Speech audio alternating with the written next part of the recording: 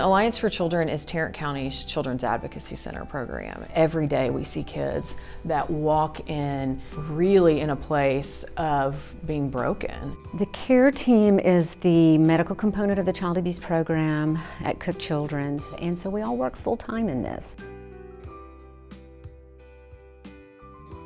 The most common is neglect. Under neglect, there are actually a couple of subtypes.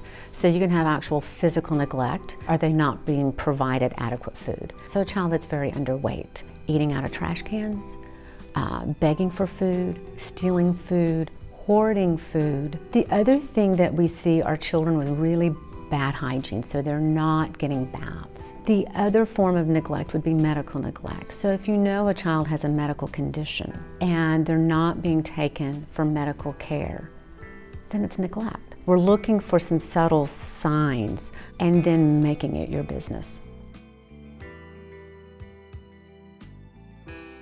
At its core, physical abuse can be any unexplained injuries on a child, all the way into child fatalities. The most common form of abuse is bruising. If it's in the pattern of an object, like a hand, a belt, if it's leaving bruises and marks behind, it's too much.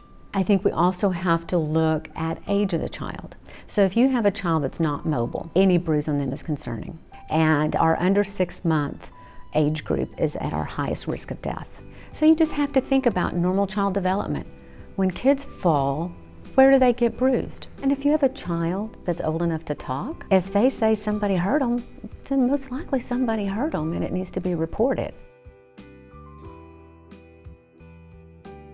When you're talking about sexual abuse, it's not just sex. It can be actual touching with any part of your body on a child's genitals or anal area, or having them put some part of their body on the perpetrator. It includes fondling, touching on top of the clothes, exposing yourself to a child, exposing them to pornography, taking photographs of the child in sexually provocative ways.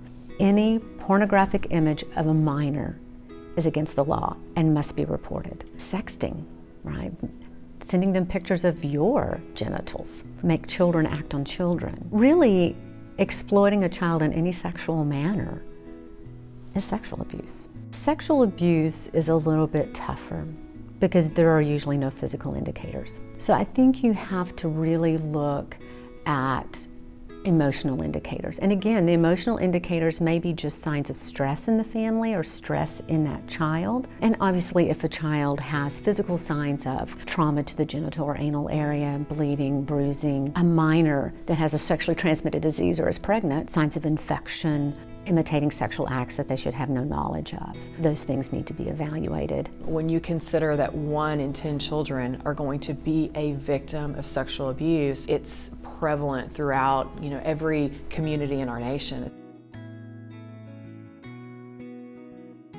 When you see a child being demeaned, made to feel worthless, cursed at, that's emotional abuse. It may be emotional indicators of some developmental delays. If they feel worthless, you're going to see them acting out.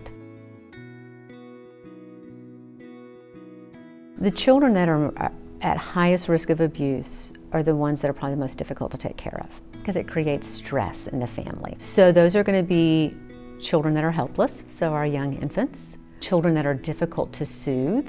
So maybe those premature babies, when they come home, children with underlying medical conditions that make them irritable or increase the stress because they have such medical needs. Other children at risk are those with severe developmental delays. We see high risk also in toddlers because they're difficult to control as well.